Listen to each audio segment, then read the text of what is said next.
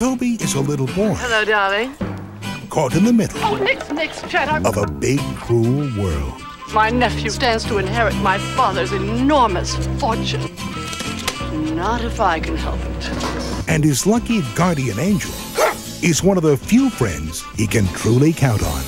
Good morning, Dad. Morning. Look. Lucky's back.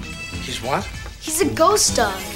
Why are you walking around here talking to your dead dog? If you're gonna talk to something dead, at least talk to Abraham Lincoln. Are you two interested in making some money? Now the mystery of a missing will must be solved to save Toby's future. And some heavenly help could be the only way to save the day.